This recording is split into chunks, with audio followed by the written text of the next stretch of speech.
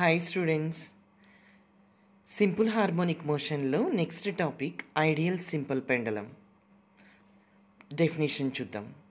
Ideal simple pendulum అంటే ఒక heavy point మాస్ని ఇన్ఎక్స్టింగ్విషబుల్ string కానీ లేక థ్రెడ్ కానీ మనం వేలాడదీస్తే దాన్ని ఐడియల్ సింపుల్ పెండులంగా తీసుకుంటాము. కానీ ప్రాక్టికల్గా మనకి పర్ఫెక్ట్ ఐడియల్ సింపుల్ పెండులం అనేది లేదు. జనరల్గా మనం ల్యాబ్లో ఏం చేస్తాము, మెటల్ బాబ్ని కాటన్ థ్రెడ్కి వేలాడదీస్తాము. సో ఇక్కడ మనం 3 పాయింట్స్ గుర్తుపెట్టుకోవచ్చు.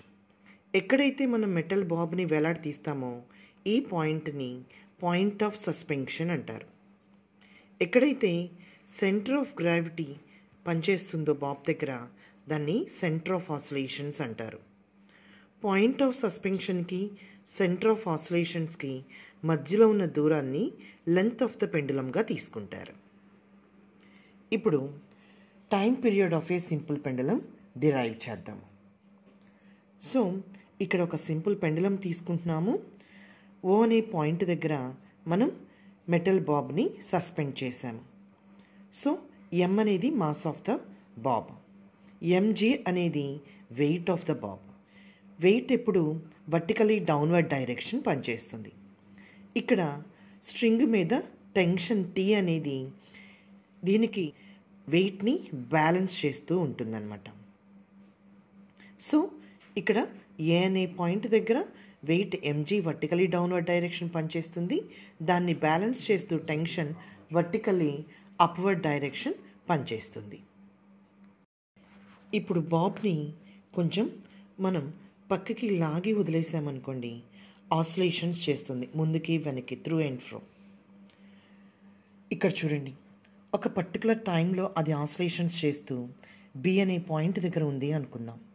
ఇక్కడ వెయిట్ ఎంజీ అనేది వర్టికల్లీ డౌన్వర్డ్ డైరెక్షన్ పనిచేస్తుంది. ఇక్కడ స్ట్రింగ్ని టెన్షన్ టీ అనేది అప్వర్డ్ డైరెక్షన్లో బ్యాలెన్స్ చేస్తుంది. వెయిట్ ఎంజీ 2 కాంపోనెంట్స్గా డివైడ్ అవుతుంది. ఎంజీ కాస్ టీటా ఒకటి, ఎంజీ సైన్ టీటా ఒక కాంపోనెంట్. ఎంజీ కాస్ టీటా అనేది ఇక్కడ స్ట్రింగ్ని ఇంకా ముందుకు వెళ్ళటానికి ఉపయోగపడుతుంది. ఎంజీ సైన్ టీటా అనేది బాబ్ని మెయిన్ పొజిషన్, ఏ పొజిషన్ దగ్గరికి మెయిన్ పొజిషన్కి తీసుకురావటానికి పనిచేస్తుంది.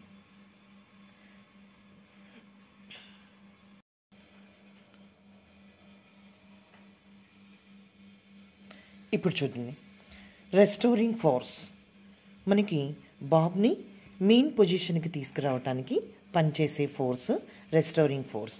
F equal to minus MG sine theta.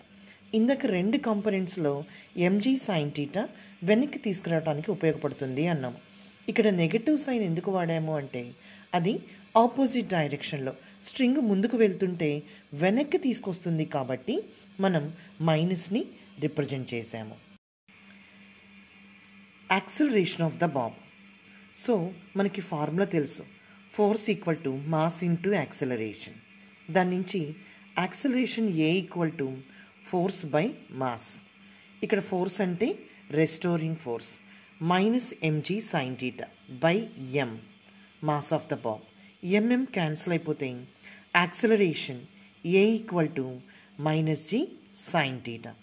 ఇక్కడ టీటా అనేది యాంగిల్ చాలా చిన్నది, సో సైన్ టీటా ఇంకా చిన్నదిగా వస్తుంది కాబట్టి సైన్ టీటా ఈక్వల్ టు టీటాగా తీసుకుంటున్నాం.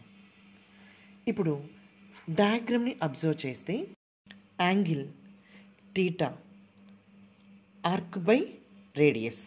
సో ఇక్కడ చేసే ఆర్క్ ఎంత డిస్ప్లేస్ అవుతుంది, why.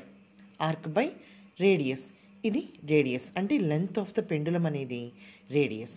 So theta equal to y by L వస్తుంది. Formula angle equal to arc by radius. So ఇక్కడ వచ్చిన టీటా వాల్యూని యాక్సలరేషన్లో సబ్స్టిట్యూట్ చేస్తున్నాం.